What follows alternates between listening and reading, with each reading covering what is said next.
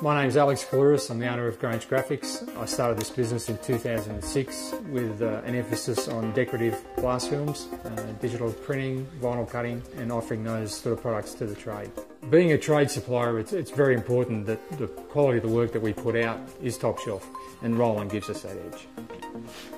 We've got the best of both worlds here. We can just about cope with any type of product, any media, any substrate, and that's due to Roland's diversity with their printers that they've provided us. The first Roland we bought was an SJ740, which we still have today, and it still prints as good as new. We also have an MT540. Of course, the MT540 is also a print and cut machine. So as well as having the versatility of being able to print whiting, we can also die cut our stickers to shape. Then we have our LEJ, which is our UV printer. Knowing we needed to get into UV printing, I thought the Roland LEJ was the perfect fit for us. It allowed us to do multiple effects on glass films, but also being a hybrid printer, I saw advantages for the business as a whole, that we could offer some substrate printing and maybe open up some new markets for us.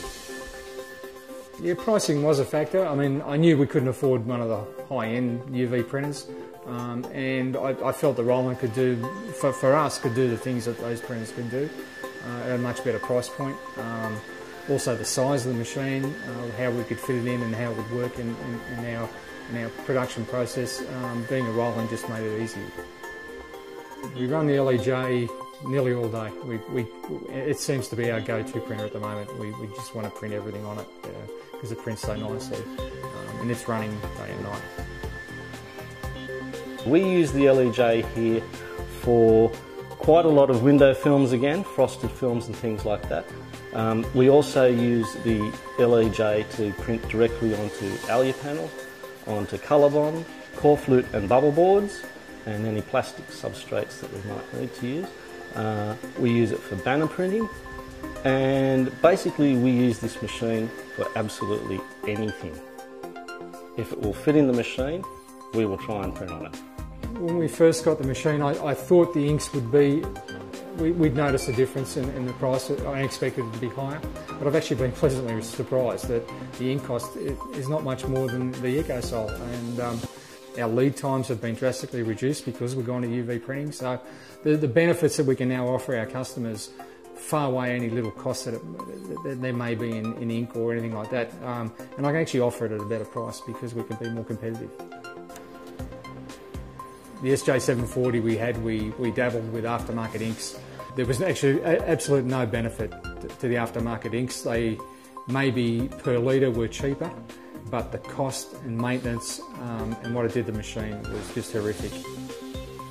I personally would recommend Roland. All the years that I've been working with their machines, their products, it's certainly made my life easier. We've never had any major breakdowns with the machines whatsoever. Whenever my clients ask me what equipment they should consider, I always recommend Roland first, everything else second. The future for Grange Graphics is probably exploring the LEJ a little more and what it's capable of. Already, I mean, we've been surprised with what it can do. Actually, there's not much that it can't do, and I want to keep exploring that and exploring niche markets, and I think this machine will open up some doors for us.